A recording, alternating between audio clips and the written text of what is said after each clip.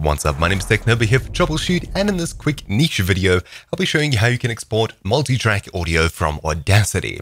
As you probably know by now, if you're trying to work with 3 or 4 channels and export them in an audio file that just has 3 or 4 channels, instead of only specifically left and right, it's rather difficult to do. I'll go ahead and import some audio that I'm currently working on. Though I don't really use Audacity, I'm just using it for multi-track editing. As you can see, I've got a stereo track here.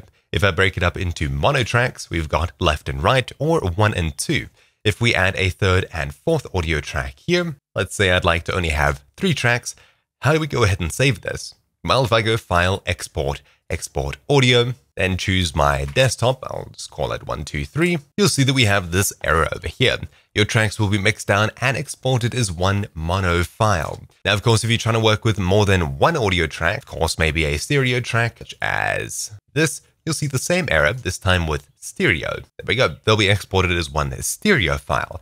How do we stop this and be able to use as many tracks as we want? Well, head across to Edit at the top, Preferences, or press Ctrl P, and inside of this window here, head down to Import/Export. Make sure that you have Use Advanced Mixing options selected right over here when exporting tracks to an audio file. Click OK, then File, Export, Audio once again, and this time upon picking a file name, you'll see this over here instead. You'll be able to click between 2 sources to enable, or of course, click between 2 sources to disable, however you'd like the channel mixing to go. You can mix multiple channels into stereo, one channel into multiple outputs as well, etc, etc. At the very bottom, we can pick how many channels we'd like, and we can crank this all the way up to the extreme of 32 channels. But for me, I'll be keeping this at just 3.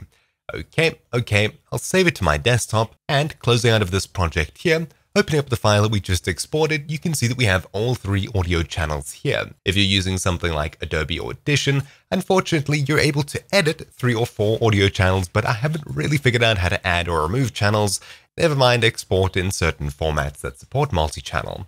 Anyways, besides the point. That's about it for this quick video. Thank you all for watching. My name's been Technoba here for Troubleshoot, and I'll see you all next time. Ciao!